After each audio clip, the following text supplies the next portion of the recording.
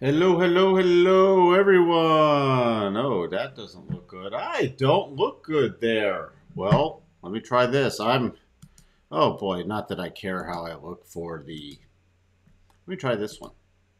There we go.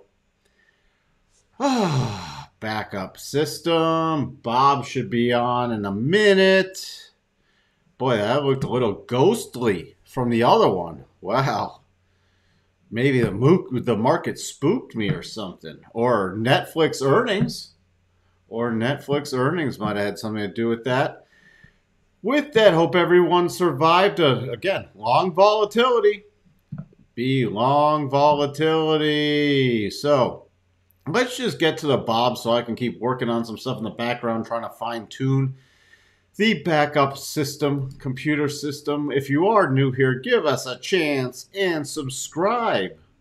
And don't lose your pants. There we go. I made a rhyme. There, that's all we need.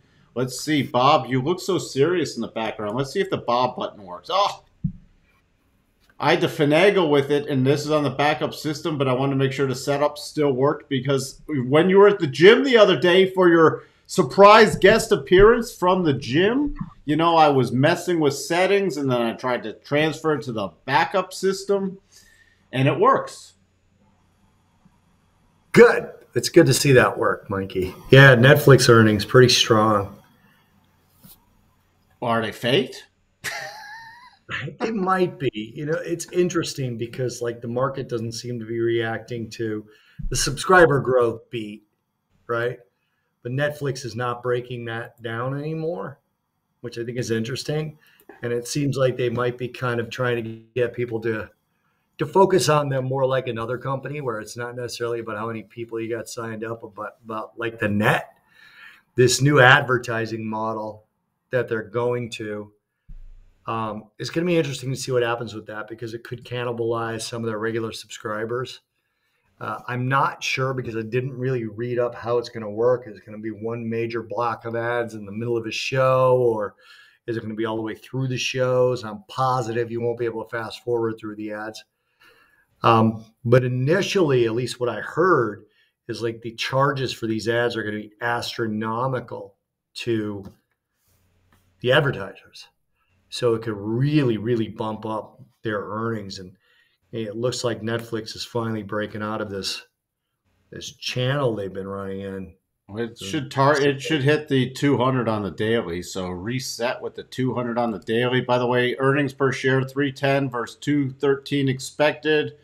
Revenues of 793 billion versus 783 billion, and 2.41 million subscribers versus 1.09 million subscribers expected.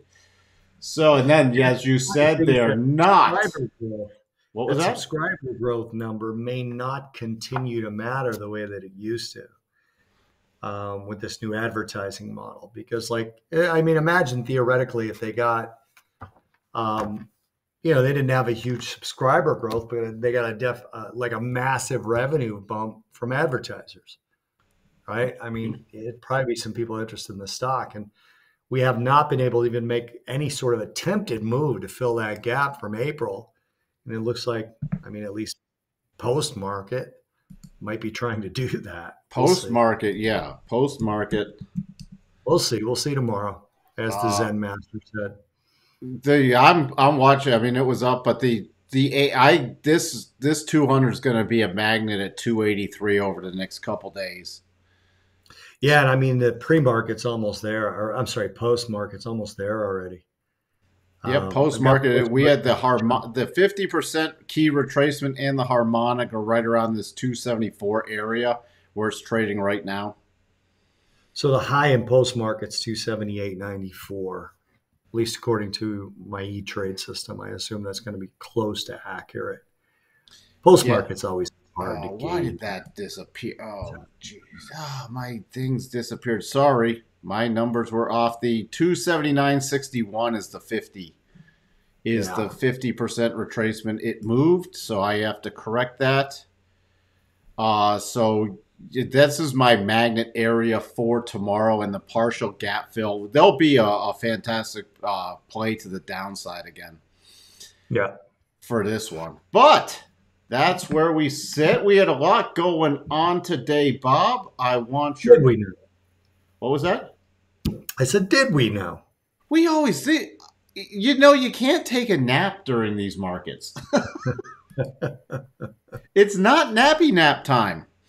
Oh my God, would you stop with that baby talk? You're driving me nuts. What? Christ. Nappy nap, speaky speaks, you're rhyming. You're killing me over there, Mikey. Well, that's why you tune in. All right, let's get to the serious stuff. Anything in the data you saw today besides the housing market index absolutely crushed? Yeah, the housing market index was ugly. Yeah, I was looking at a lot of, I started looking at a lot of housing numbers, and housing looks really, really bad going forward. Um, we had one of the biggest jumps in new home prices in history post pandemic, like just that little post pandemic period where some economies were opening and others were not. So I guess it technically wasn't post pandemic. So obviously you're going to see some pullback from that. But these numbers are really ugly. I don't remember an NAHB lower than 38. I'm going to look as we're talking, but that Could you might look? be a Sorry, new low. could you look it up from the depths of the last housing sort of depression? We'll call it. Yeah, I can. Let me just get to where I have that. It's one of the things I keep track of because the new home builders, so the new home builders price index leads to a lot of things, right? It's more of a commodity gauge than existing home sales are. If the NAHB housing market index is going up, there's no direct correlation to commodities, but you can kind of take a look and see if commodities are rallying as well. So the last time we were this low was, wow, I can't read that. Last time it was this low, we reached 30 May 14th of 2020. So that's pandemic depths, right? 37 on May. So even today's number would have been the third lowest, including the pandemic. Well, let's go to the maximums here. Depths of the housing crisis, the worst, Mike, was 9. Okay. That was in January 15th of 2009 or 2000. No, yeah, 2009. So in 2009, it reached 9. But I mean, you're talking about with these numbers that we saw today, if you exclude the 2 pandemic months, we have not been this low. There was a 37 print in 2012, August of 2012. There was a 37 print. So excluding those 2 pandemic months. And I actually find it really interesting that you only have to exclude 2 pandemic months, right? I mean, the pandemic was more than 2 months. Was it? So, yeah, it was. Shashi, I don't agree that the market is shrugging off all bad news. I've gone on record as saying I think the fourth quarter is going to be positive. I've said that. But we had a mix of good news and bad news today. The industrial production figures were higher. Capacity utilization in the U.S. was higher. The ZEW index for the EU, while still negative, was better than expected. We didn't have all bad news. We also had yields come off a little bit. So we didn't have all bad news today at all. So I would disagree. Now, Coco is asking if I'm bullish now. Am I the only one in the room when I said that the fourth quarter would be positive? Am I the only one that heard me say that? Isn't this like the third or fourth show that I've said that on, Mike? It is. I mean, people crack me up. Are you bullish now? No, I'm not bullish or bearish ever, Coco. You frickin' knucklehead. Let me tell you, literally, you've been in almost every show where I've said that I'm never bullish or bearish. I just take positions based on price. And also, I said I thought that the fourth quarter would be positive, although 2022 will not go positive anymore. there's very little chance 2022 will turn positive. We're not going to recover 20% in the fourth quarter or 25%, whatever the year is down now. Not happening. I thought we were going to all-time highs. Yeah. So I don't know. I mean, I swear to God, Gary the golfer's in here. I like that. I swear to God, people just pay attention to what they want to pay attention to. That is Yes, true. I'm yelling at you guys. I'm crabby today. George, you're doomed. Bob was your entry. Do not trade Bob. Okay, Bob is not a system. I'll tell you something really funny. We had a service years ago, Mike. I think you were a part of this one. I don't remember. Years and years and years ago, where the first 3 trades that we sent out were losers, and I got an email from a woman who said I had a $10,000 account and I put 33% in each one of your trades and I lost all my money. You're terrible. And I said, who the fuck ever told you to do that? Who the hell told you that in the first trade you should be 30% exposed? By the way, our next 9 were winners. Next 9 trades in a row were winners. Anyway, thank you, Sterling. I appreciate that. Sterling said I've been very consistent. You've been consistent, and I will reiterate, just like what you shouldn't just blindly take trades off of anybody on the YouTube just saying because I put on a position. That's period. Yeah. It's then I'll start getting into audited versus unaudited positions and everything else. However, you know what? Don't just tune into a channel and say, oh, this person's bullish, I should go long, or this person's bearish, I should go short. You have to have a methodology. You have to know your reward to risk. You have to know a bunch of things. You don't just put on, I don't put on a position because Bob's long or putting on a long or short. I have to have my triggers and my methodology, which we can agree on trades. Bob has stuff that he puts on that I go, that's interesting. Mm-hmm.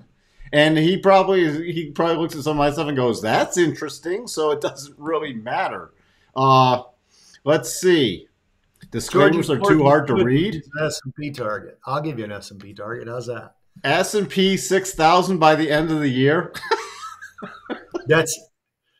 I could tell just by the way, how are we saying that? Mitanshu? I don't know. Well, however he say, you could tell that that's more tongue in cheek. Like he's good. It's a rah-rah and not like a troll. S&P target. Where Puddin needs one. Hold on a second. I'm going to give him mine for the end of the quarter. Puddin needs an S&P target. No problem. My S&P target for the end of the quarter, 4,048. There you go. 4,048. Yeah. That's approximate. I'm trying to...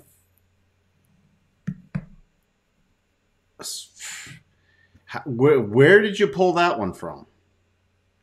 The potential double bottom on the daily. The potential double bottom that I don't think is a double bottom? Yeah. I don't know. Is it outside of the range on the bottom? I haven't met that. Yeah. It looks like their right hand low, but I'm going to go ahead and make that a target. It's not a proper double bottom, but I could totally see that being. Here you go. Just say it's the 200 simple on the daily coming in at 41. It's 41, 48, 41.50 area. There you go.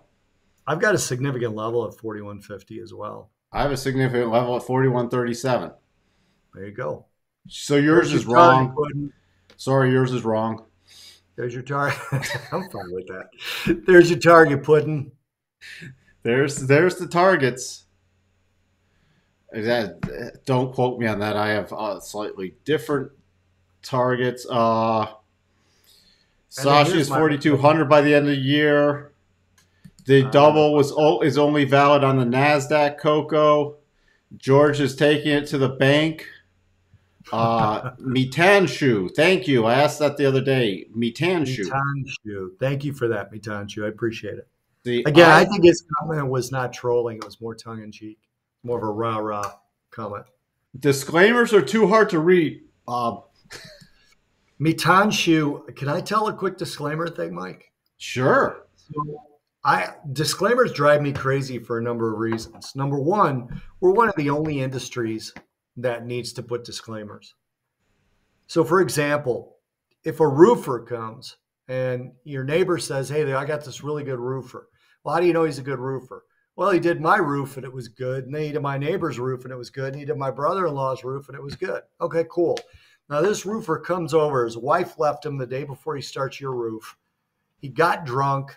He screws up your roof. Past performance is not indicative of future results with roofers either. You go into a restaurant, they got great food. All of a sudden, for some reason, you have a shitty meal at that restaurant. Maybe the main chef is gone. Maybe they got some bad fish they didn't notice because they were in a rush. Past performance for a chef is not indicative of future results in his cooking. But it's a pretty good indication of future results. But our industry is the only one that has to put a disclaimer. And here's why. What past performance does not guarantee future results means is if Mike gives you 9 good plays in a row, that does not mean his 10th one is going to be effective. That's what it means. So if you go, wow, this guy just, 9 times in a row, he's pretty much dead on. I'm putting all my money into the 10th one. That's your fault. It's not Mike's. That's what those disclaimers mean. You really don't have to read them, Mitanshu. You don't. You just know that as everything in life, just because the last one was good, doesn't mean the next one's good. There you go. Yep. That's what a disclaimer is. And really, everyone should have to put up a disclaimer. Not just financial guys, but we're the only ones who have to. And even look, I mean, even back to your first thing with the back to that signal stuff. It's why I really hate signals too, because people don't manage risk management. Let's say you have a 70% probability. Could you have 8 losers in a row? Yeah. Does that invalidate the 70% probability? No, because, out of 100 trades, anything can happen in the short term. Anything.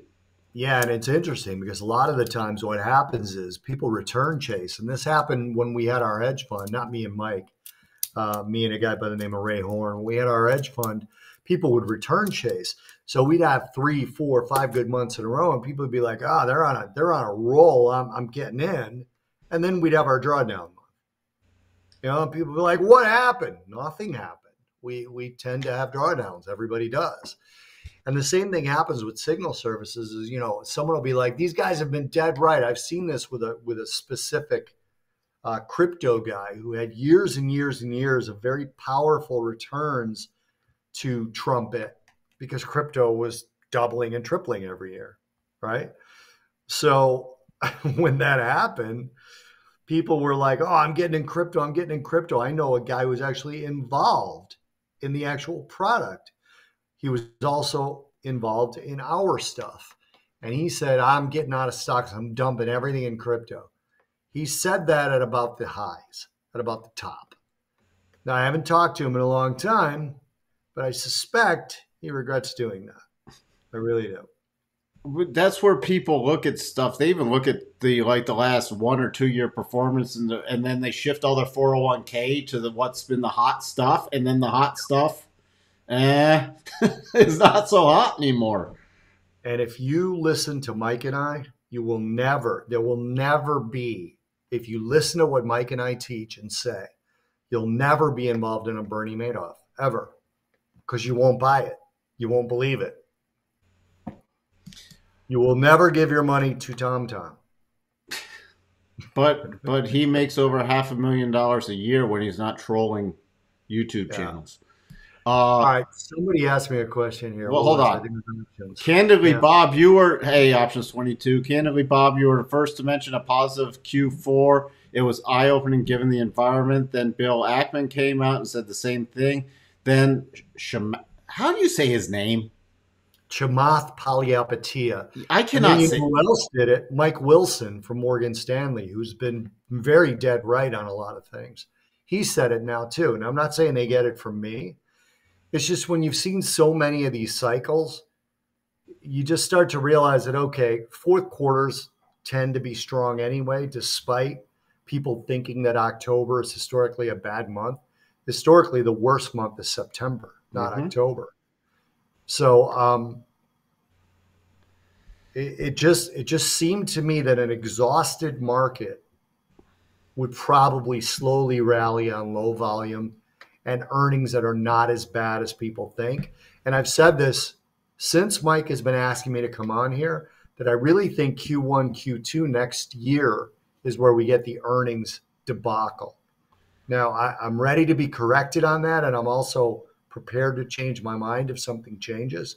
But I really think that's when earnings take the beating is first quarter, second quarter next year. So I appreciate that options, and it is Chamath Palihapitiya, Mitanshu. I'm teaching you how to speak Indian, and you're Indian. No doubt, guys. Y'all do good work here. I'm usually just a passive viewer. I come for the education. Very, very smart, I shall say. Who knows? Maybe they do listen to us, Mike. Maybe Chamath is on here every day. Oh, If geez. he's on here, I want to ask him why he said he'd never sell Tesla and then sold Tesla basically a few months later. Looking back, when Bank of America came out and called for a crash, I said they would really give you the retail trader a heads up. No way. Oh, here we go. Oh, I didn't. Were you on since Bostic had to do his restatement of his 150? No. Can I ask a question, Bob? Sure. I'm wondering why he's still a Fed president, and B, if he can't figure out his own disclosure rules, I'm thinking I there's a suspect problem. I suspect I know why he's still Fed president. Uh, oh, Yeah. I suspect I know I why. shouldn't have asked that question, should I? Well, I'm not going to answer it, but I suspect that I know why he's still a Fed president. Uh, Um, but because come there's on, been other Fed presidents that have lost their gig for less than this. come on, though. If you can't even get your own disclosures correct, you're in charge of like trying to manage the economy through rate hikes or cuts. Come on. I Sorry. mean, This, no, you're supposed to manage a complicated financial situation, but you can't get your filings right. yeah, I don't know. I'm sorry. I'm with you. I don't get anything anymore. And then that just ties in with all the trading that was done before by the retired early group. Shall I call it the Fed retired early group? See, those guys didn't actually break any laws or violate any regulations, and they're gone. They Oh, shouldn't have been allowed, but it also Congress people shouldn't be allowed to do it either. oh, we've had But that whatever. talk in here. I know, whatever. The It is what it best is. traders, the best traders in the world are part of Congress. Go figure. Alan, I think you might get your wish. It just might be a different version of it. Okay. What were you with Alan? Hold on. Alan Chazen, he's still hoping for a stock think tank resurrection, and you might get your wish. The best thing you could do, Alan, is get a lot more people to join it when you get your wish, if you get your wish. By the way, I want to throw this out before I forget. Thursday, I will not be here. Wednesday, I'm going to try, but I'm going to commit to coming in a couple of mornings or even afternoons to try and make up for it. We had a guest who either had to cancel the podcast or do it Thursday. So I have to do it Thursday. I hear it first on the I meant to text you, and I'm like, I'll just tell you on this. It's fine. It's okay. It's okay. Oh boy, no, it's well, we appreciate whenever you can come on. What else do we have? Oh, what I have a question besides as it was touched on here. Where was it? I saw something with crude in here. Maybe I Yeah. didn't. What? Oh, Bob, does crude roll down to the next double target area? Remember we had that weekly double that hit the first target. Do you think it rolls down to the Next target before year end on crude or longer? Um, Before year end would, oh, next target? Yes. Yeah, I think you mean outside of the target we've already hit. You mean the green Yes. line.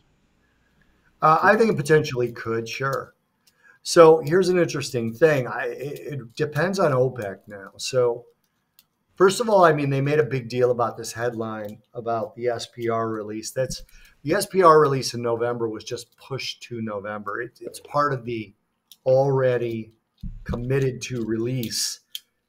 These are still excess releases versus the normal schedule, but it's within that 180 million barrels that they announced, what was it, 6, 8 months ago, something like that. So it's not more barrels. It was pushed to November. Might have something to do with the midterms. I don't know. Um, so it could be political. I don't know. In order to drain the SPR below 210 million barrels, they need an act of Congress. Now, they might get it because they still control Congress. So either way, OPEC's 2 million cut, which they're now all over news services showing support from all the other members of OPEC to try and sort of contradict the narrative of President Biden and his administration that says basically that Saudi Arabia pushed the others to do it. One of the most recent ones I saw, I think, was Nigeria, maybe, but it was put up. Again, if you're interested in crude oil at all and you don't follow Amina Bakar, you should. She's literally one of the first people to tweet OPEC stuff. And I get some of the stuff I talk about, I get from her Twitter. So, but she's posted a bunch of different notices from individual members of OPEC who have put out documents and statements that they essentially supported the cut. There's also some rumors from some people in the know that OPEC's kind of kicking the tires of doing more, a larger cut. So that's why I say it's based on OPEC. U.S. producers are not going to continue to produce more. Rystad Energy, who follows a lot of the big producers very closely, put out a report that basically said the large majors, the big, quote unquote, big oil, which would be Exxon, BP, Shell, Chevron, essentially all they were doing on the price spike was drilling into existing reserves, but they're not replenishing them. So domestic production is not going to help here. All right, so that's something that would be bullish, and you combine that with the potential for OPEC to do more, and maybe we've reached the lows here, but I don't believe so because demand is falling at such a rapid pace, and that's likely to continue. So you're going to have to see some adjustments here. And the SPR, man, the SPR is such a dangerous thing. It's so dangerous what they're doing simply because you're doing it for political reasons. And some people argue, and rightfully so, that any SPR release is political. And I agree with that. Of course it is. But this particular one, draining it to levels that we haven't seen, I think we're up to 50 years now. Draining it to levels we haven't seen in 50 years. I'm going to look that up while we're talking. It's just nuts because we don't have any hope of any domestic production making that up, not in the short to medium term. So you literally have given so much power to OPEC, and this NOPEC bill would be just a colossal mistake, in my opinion. Colossal mistake. NOPEC would be just the complete essential. I'd have to see how the legislation was written, but NOPEC has been kicked around for 30, 40 years. And it would literally make it almost illegal to buy from a consortium like this. And if they continue to act publicly as a cartel, the U.S. or other people wouldn't be able to buy from them. 405 million barrels now, and that would be through October. Wow, that is low. So there's a lot more they can do without actually going to the act of Congress, and I suspect it'll happen. I'll let you answer it and I'll answer. George, in hindsight, did we have some form of capitulation even if it wasn't textbook perfect? I'll let you give your thoughts. I think people know my thoughts because I'll wait. Bob? Yeah, I'm here. Uh, in hindsight, do we have some form of capitulation, though, even though it wasn't textbook perfect? Say that one more time. George wants to know if we had any form of capitulation. So, I mean, I'll defer to Mike's capitulative levels, or his models, but okay, here, I'm going to read you guys something. Hang on a second. I just got to respond to this really quick. Well, let me just jump in here. First off, Go ahead. capitulation's now getting thrown around like pivot was earlier by a lot of people who, well, we got capitulation, we got capitulation. We do not. Capitulation is throwing in the towel and getting things flushed out. B, we did not have a flush out move. The move on, I even put in the headline, the move back on Thursday the 13th was not capitulation. It was a reversal rally that was not capitulation. We have not had a capitulation is usually a severe snapping move that breaks below key levels, that goes down a certain amount of percent, and then it can either be that same day a snapback after a lot of stocks and flushing comes out, or the next day. We did not hit any of the market internals to do capitulation. Friday, the pullback was not capitulation. There has not been anything that has even remotely come close. And I keep seeing this now with the capitulation. We should rally. There was capitulations like being thrown around like crash was earlier. Willy-nilly, there's no regards for anything. So now, Bob. Oh, fantastic. Could somebody take care of those comments? So I want to read this to you guys. This is from, what is her name? Kelsey Farrow, who is she's at JP Morgan Asset Management, and she is a fixed income portfolio manager. So when we talk about capitulation, I think she put this best as to what capitulation. There's various forms of capitulation, because you got to be very careful. What Mike's talking about is the capitulation that you guys are probably asking about. But when you hear other people talk about capitulation, there's other types. So here's what she said in answer to a question: are we seeing macro capitulation, investor capitulation, which is what Mike is referring to, or the start of policy capitulation, which would be a pause by the Fed? Here's her response. So where I would push back on that assessment is on policy capitulation. I don't want to comment on the other two.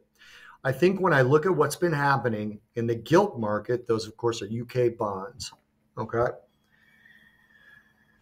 which has been really driving global market sentiment, the one thing that I really have taken away is that the BOE has never backed down. They're continuing on with quantitative tightening. We think that's going to happen at the end of the month. And when we look at the big picture, the fundamental data in the US is still suggesting that the Fed needs to continue to push on with rate hikes and quantitative tightening. What the market has been really struggling with is this idea that the Fed is going to pause because of financial stability risks, and they're rising. And what I would say to that is there are two things here. There's cost of liquidity and there's access to liquidity. Right now, the cost of liquidity, it's going up. That's monetary policy. That's what the Fed and the other central bankers want. access to liquidity. You may not like the level you can raise liquidity at, but you can still raise it. As long as access to liquidity is open, central banks are comfortable with financial stability and they can continue with the path of rate hikes and removing accommodation. Here's the reason I bring that up. Somebody in here, and I don't remember who, it might be options 22, might be Sterling, might be Puddin, I don't remember. Somebody's always asking me about credit risks and credit spreads. They've started to tighten. In other words, the credit risk is starting to leave the market. So you won't or shouldn't expect the Fed to back up. So when people say, like Shashi said, good news is bad news, and they're dismissing everything, you could have a positive stock market and have bad GDP and a recession. Mike's pointed that out in his research multiple times. But then the capitulation in the stock market may come after that starts to sort of bleed into GDP. And after the yield curve starts to steepen again. Mike's pointed that out multiple times. I think it's really important to remember the difference between GDP, economic data, and stocks. They're literally three different things. Anyway, so when you hear people talk about capitulation, make sure you know what capitulation they're talking about. Mike's talking about investor capitulation, and I defer to Mike as to whether that's happened or not. That's not what I base my fourth quarter call on. And capitulation, is, I will reiterate, is a rarity. It's more frequent than crashes, but it's not something that happens all the time. Else it wouldn't be capitulation. Right. It's literal. It's, remember, people are looking for a reason why, oh, well, we've now had the capitulation bottom. Oh, there's capitulation. Let's just buy the market again. There'll always be a reason. Before, it was, oh, the Russia-Ukraine situation was winding down. I don't see it winding down, but, we had that rumors for a while, and that was a reason to buy. There's always something. I want to respond to Shashi's capitulation joke there. And then Coco's asked twice about the US dollar. Yes, we'll get to that too. So there's Shashi's. Yeah. Shashi, there's different, just like there's different kinds of recessions. There's an earnings recession. There's an economic recession. There's different kinds of capitulation. But when we talk about it, when most people ask about it, they mean investor capitulation. Oh boy, and if you don't like the definition, just change it. Just change it. So capitulation still means the same thing. There's just different kinds of it. Although, no, to some people, it's becoming, it was. Any thoughts on the U.S. dollar, Bob? Yes. If Kelsey Farrow is right, you're still going to see the U.S. dollar medium term outperform. Okay. It almost has to, because the U.S. economy is the best house on a dilapidated block that's falling apart. So the Federal Reserve is likely to remain the most aggressive of the central banks. And if Kelsey, again, is right that the Bank of England didn't back down, certainly the U.S. Fed's not going to back down. So we might get a little bit of relief here because it was a period of time where the Fed was the only game in town. Well, I shouldn't say that. Australia was tightening. Canada was tightening. But the UK was pausing and the EU wasn't doing anything. So you might get a little bit of a pullback there. But, medium to long term, the dollar kind of has to stay the core. But, look at price action when you're looking at this. Gary loses every time he shorts the U.S. dollar. Well, there's stop shorting the U.S. dollar. Oh, well, the U.S. dollar, if you've been shorting the U.S. dollar, you have to be pretty much timed very well because the overall, it's been on a bull tear for a very long time. Yeah. By the way, Bob, side note, we've had some more yen intervention. It's getting very short-lived. Each little intervention is, it doesn't even last Uh, it didn't last an hour. Yeah, Japan, the Bank of Japan has not capitulated. Not yet. See, there's currency capitulation, Shashi, by central banks. There's a lot of different kinds of capitulation. Yeah, I mean, it's almost getting their interventions are painfully, uh, Ineffective. yeah, painfully ineffective and painfully short lived. I mean, Yeah. they can't be look at this. This is a 15-minute bar, and Wow. it's done. And gone. I mean, that's gotta hurt. Ugh. So, I mean, when I don't know when they throw in the towel. Yeah. The I don't either. But Bob called it spot on that Jackson Hole would drop the market. So I would like to know what's the next big volatility event he expects. That's a question for Amadeus. I would suspect at this point, but don't quote me on this because it can change. Um, Not the next PCE report, but the one after that. Because the next one is likely to show, and by the way, we'll have the midterms before the next one, I believe, for the next PCE report. I could be wrong about that.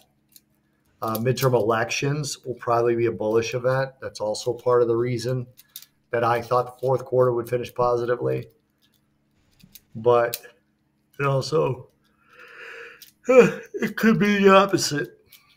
So I'm going to go with the next PCE, but ask Amadeus, keep coming back and asking me because it could change. All right. Anything we just have besides earnings, we have a very light week in economic releases. Yep. Earnings is the key right now, and earnings is likely to be a stabilizing factor for now. So, I mean, tomorrow is just building permits, and then yay, Fed speak. But that's not till after the close. Yeah. And so I didn't review that earlier. Pretty, not much overall selling after the bounce back today. Still, you know what? The 75 basis points slowly edging back, but still at 93.4.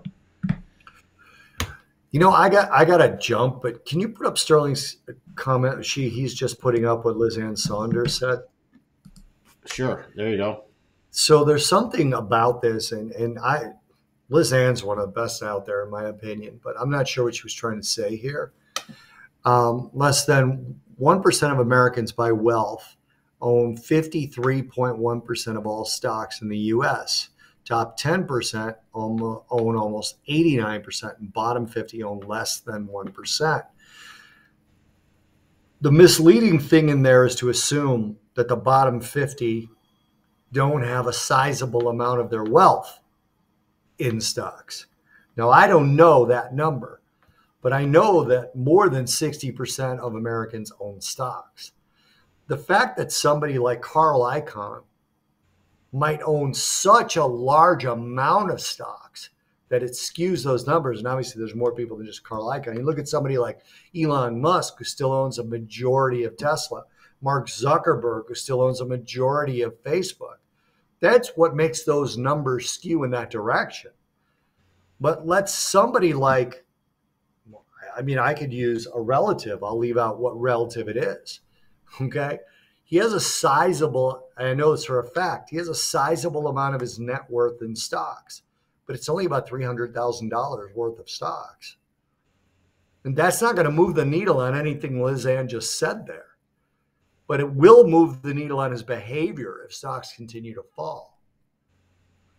So it's very misleading, that particular statement. And again, I'm not sure what Liz Ann is trying to say there. You're not going to affect Elon Musk or Carl Icahn or Mark Zuckerberg with a big crash in stocks. It might affect who they hire, might affect how many people they bring into their companies, their headcounts. But it's just not a very good metric, in my opinion. of how the U.S. public is going to act. A lot of people own stocks. Okay, plumbers, firemen, police officers, because it's in their 401ks and in their pension funds. And they just don't report it as ownership. And it's also a big portion of what they're going to retire on. So anyway, I don't have those numbers though, so I might be completely nuts. All right.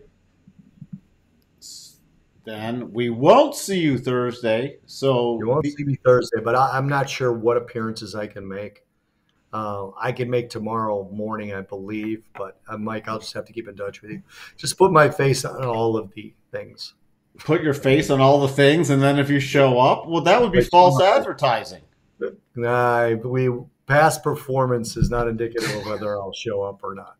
So if you're not here on Thursday, I'll only have 2 viewers then. Oh, well. Oh. Did you see we're past 6,000 subscribers? Nice. Tomorrow I've got scheduled a Futures Edge podcast short with Shy Girl on Twitter. And she's going to be talking about the SPR. So I think that's going to be kind of a really fun thing to watch. 60 seconds long. Perfect. Her talking about the SPR. I think that's interesting. All right. With that, I will let you go, Bob. Thank you. I am tired, Coco. I'm tired of your attitude. Oh, boy. Oh, by the way, Bob, wait, we have one other question from way earlier. Yeah. How many tattoos do you have?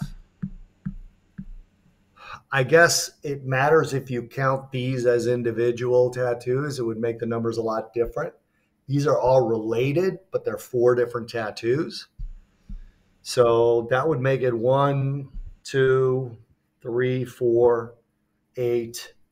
That would make it 8. But this is really kind of one themed arm, but it's 4 different tattoos, so it'd be a total of 8. Well, there you go. For anybody who needed to know. And I have 0. I'm tired of Coco's attitude. All right. Thank you, Bob. I love you, Coco. I'll see you guys later. See ya. All right, let me check. Bob's Mafia name is now Bobby 8 Tats. Well, you'll have to run that by Bob. Why is this one washed out? I gotta fix. I'm trying something while I'm between computers. Let me try to fix this real quick. Hold on. There we go. Let's see how this is. 1 second. 1 second. Oh, boy. Well, there I look a little. You like pink Mike or green Mike? Let me fix this. Little better. All right. Playing with some multiple camera stuff just while I'm on the old system again. So I actually love today.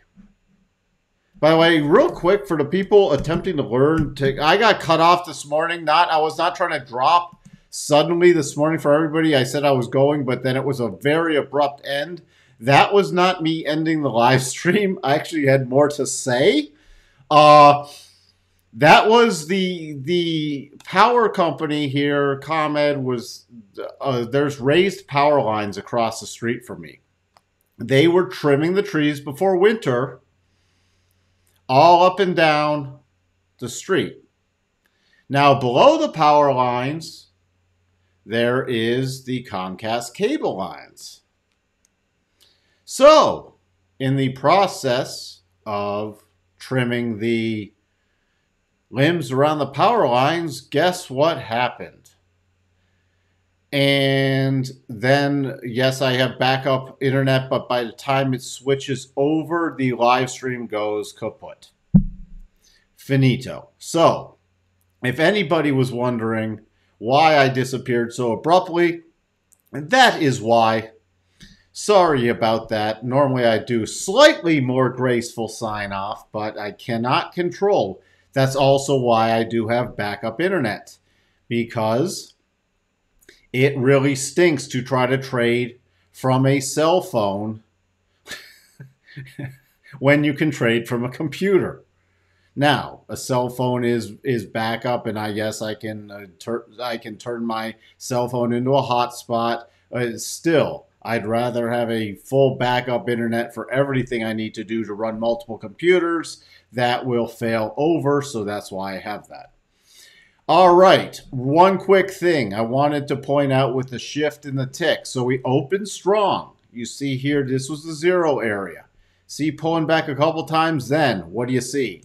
Shift. What do you see here? Lower high, lower high, lower high. Lower low, lower low, lower low. Then we start getting momentum, pretty significant momentum bars, and look at the tagging of the minus 1,000 to 1,200. So this is a distinct, when I talk about watching for a pullback and a shift in the tick, this was a clear distinction.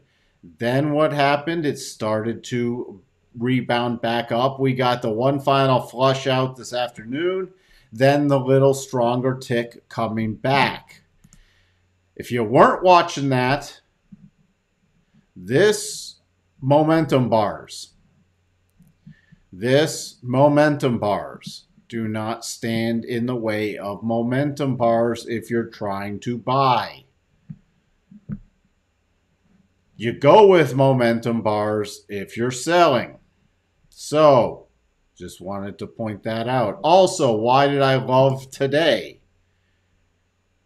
I love these secondary reactions. Why? Because now I have a firm stop level.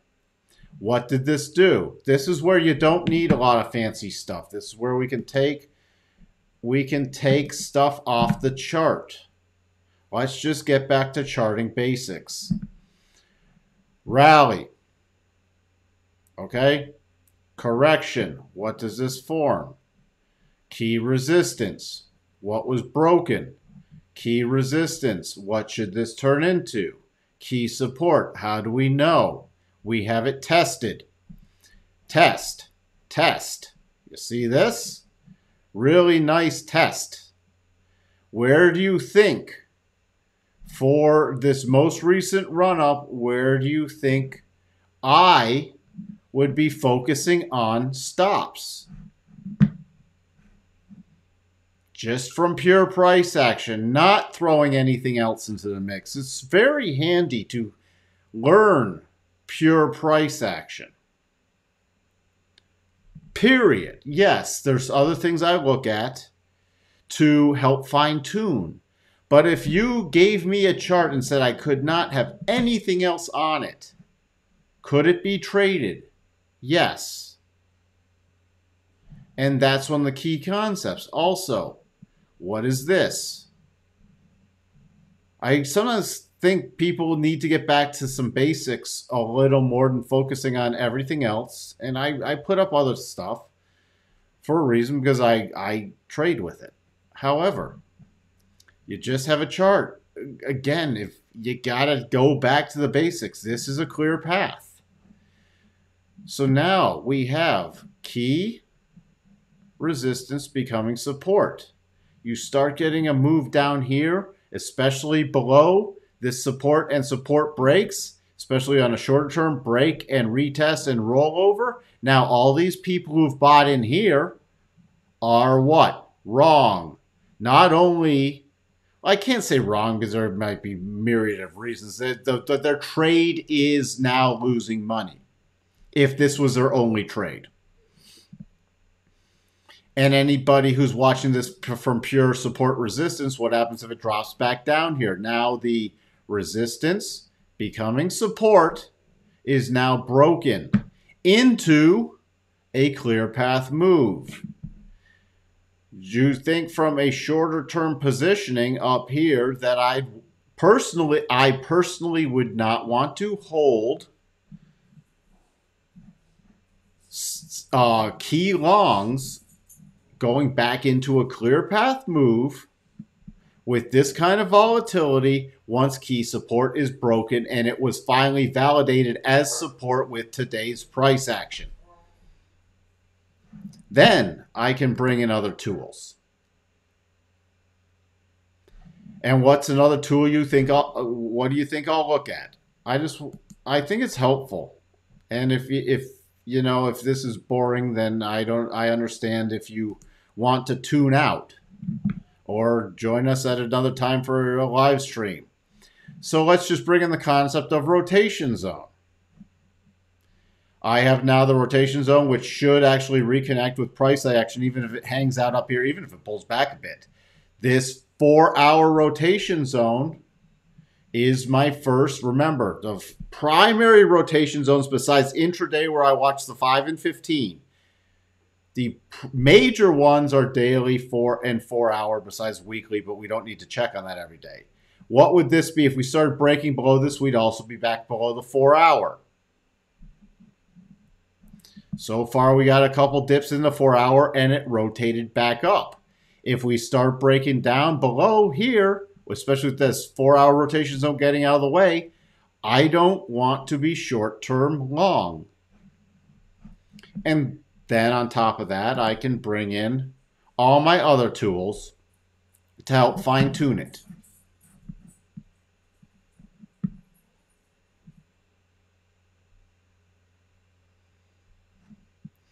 So there's a little quick lesson of how you can just use pure price action to sit there. Now let's look at the shorter term chart. This was not a double bottom. Why was this not a double bottom? That does not mean above here is not tradable. Why wasn't it a double bottom? Because the second and third targets are clearly beyond the move that started it. Does that mean it's not tradable? No.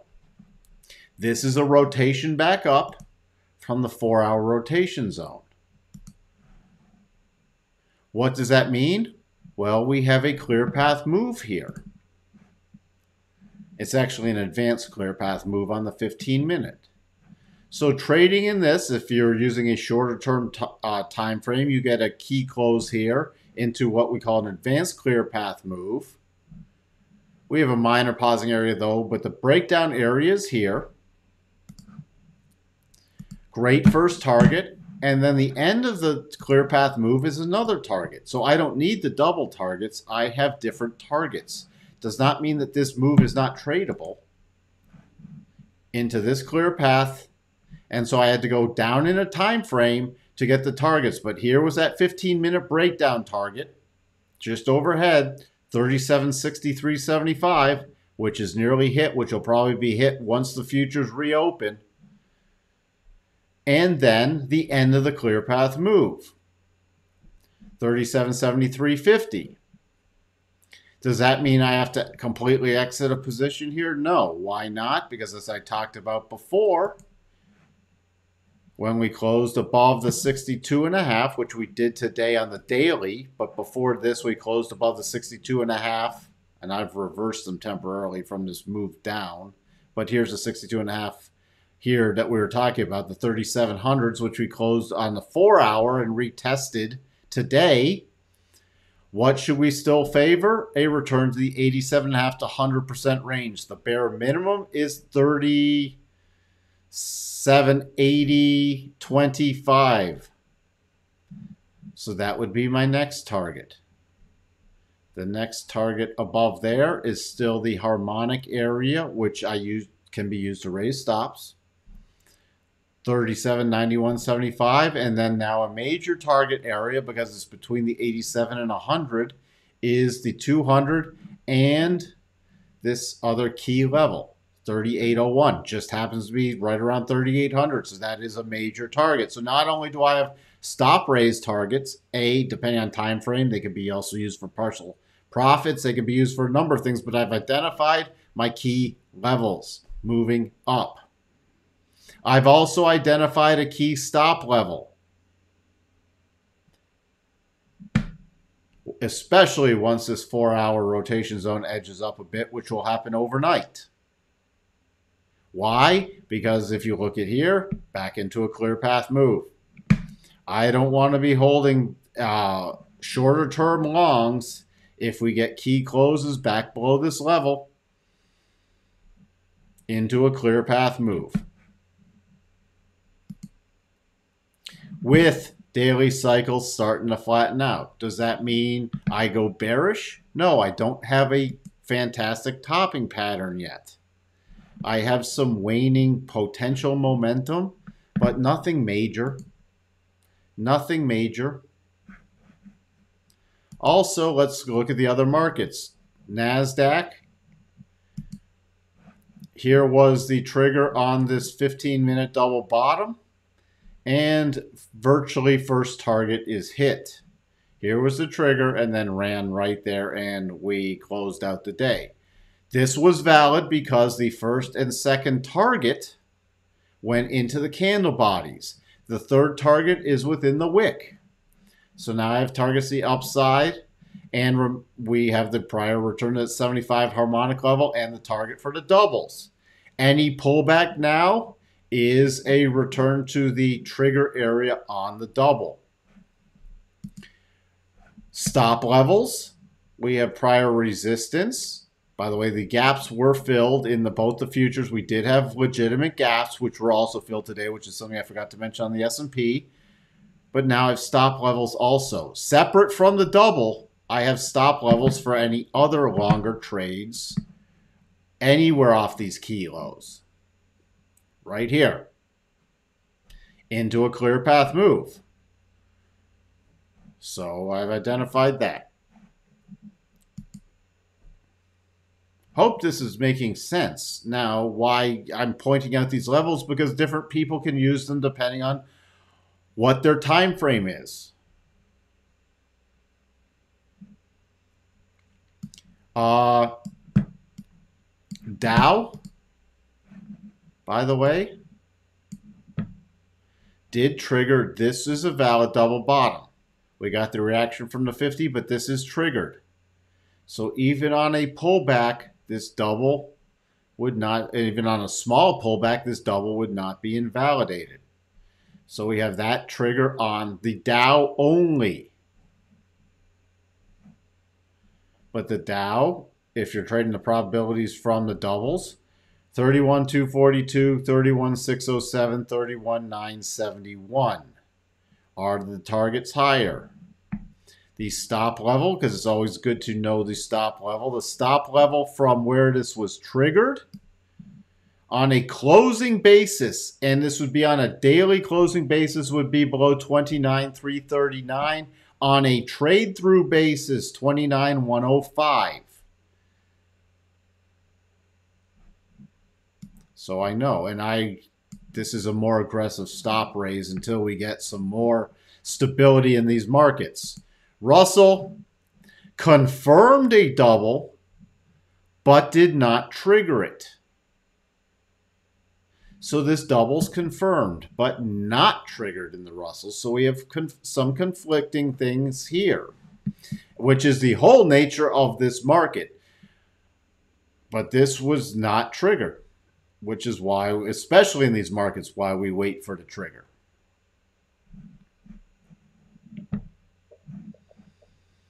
Just some little tea. By the way, as I talked about with the dollar index today, we also broke down a little this morning.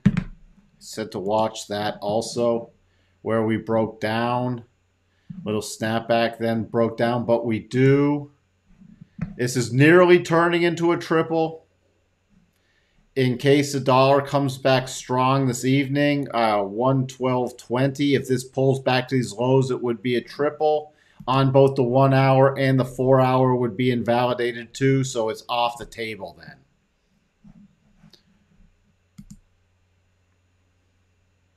VIX, just to recap a couple things, then I'm going to call it a day. We had the potential double, we had the volatility, then it just blew through first, second targets, and then we reversed. This is actually sort of a bullish move into the close. Rotation zone. We start trading below now this tomorrow into this. I'm going to be targeting a VIX retest of this 2850 level. Then guess what? If we get the daily close below 2850, I gotta favor a continued rally from a VIX perspective, which means the VIX will continue to drop. So, notes, test in both ends, but no breakout or breakdown. Still, that's rotation zone. Any moves into this ADMA getting sold so far, but this 110.18, 110.17 is getting bought. We're consolidating. We should see, not necessarily tomorrow, but at some point, a sharper move now from compared to the Thursday's wider range bar. We have 1, 2, 3 inside days compared to last Thursday. Volatility contraction in the notes. The longer this goes on, generally the more severe move, either up or down on the breakout or breakdown.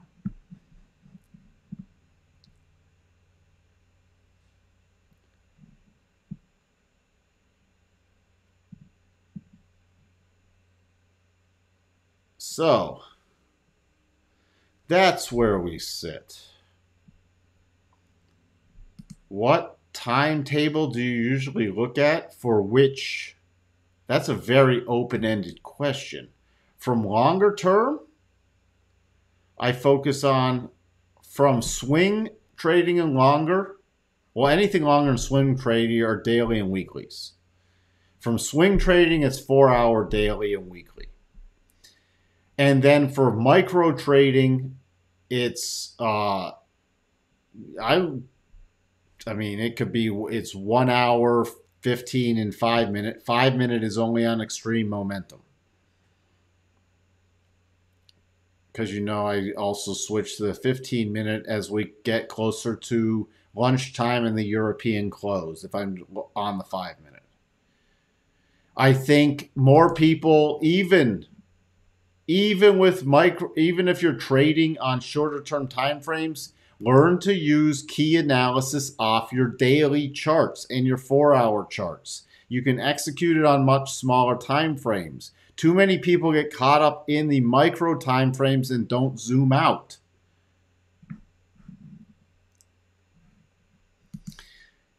Tesla's an interesting place going in earnings tomorrow. Not a lot of stopping points below or above its current position on the 1 hour, 4-hour, and daily charts. And Tesla confirmed the double, but complete gap fill. I mean, Tesla was just selling off the bat today. Selling off the bat. Gap up and just relentless selling for the gap fill. So it confirmed a double,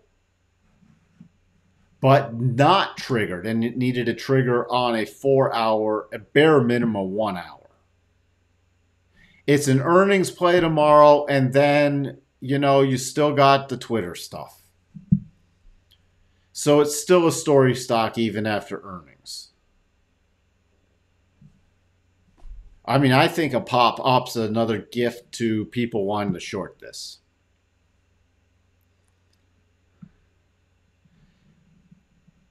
But other than that, it's now a volatility play going into earnings, and it's so funny because even a lot of consensus from bulls in Tesla, the diehard bulls are like, it's good. Earnings are going to be great. Elon has to have great earnings for the Twitter deal.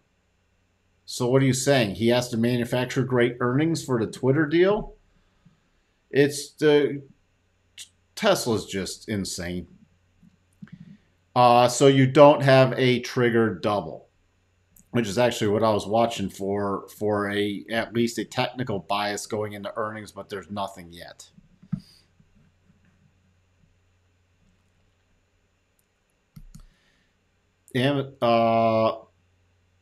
Amazon looks like a nice breakout. Do you see a stop? Then I'm going to wrap this up. I am actually very tired too. Oops. these markets. Amazon,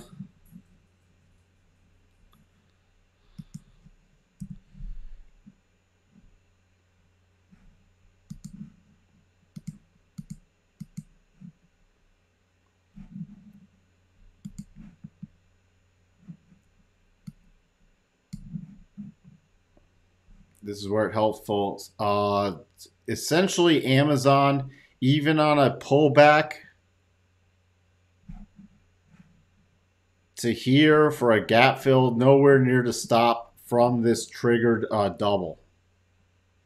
Why did I go through the time frames you see here? You got to double check. It's still a well-formed double on the 1 hour and the 1 hour, second and first targets go into the candle bodies. That's why I wanted to verify again. With the 4 hour was right here, cutting really close. The 1 hour does confirm it. So for stop levels, I would just be utilizing the stop.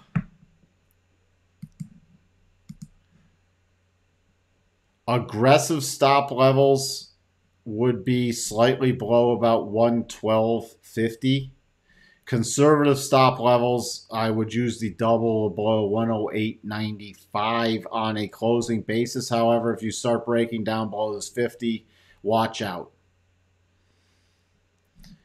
Short term, would anything, even for this gap pullback, since it did technically trigger a double, and you do need an up close. This was the up close that triggered it, by the way.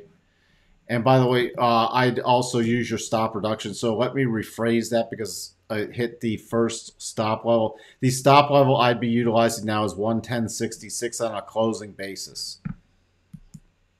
On a 1 hour closing basis. But those targets, the upside 121.24 and then 123.31 are still playable on market strength.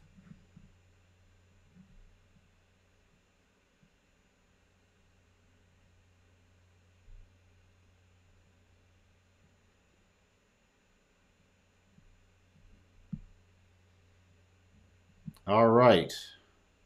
Did I miss a comment here?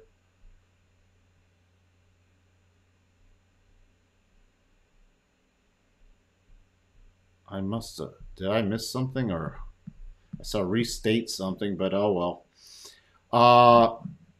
So that's where we sit right now. I am going to wrap it up today. You're welcome, Gary, Sterling. Thank you for being here. Yep, thank you for everyone who comes on the live stream and supports the channel every day.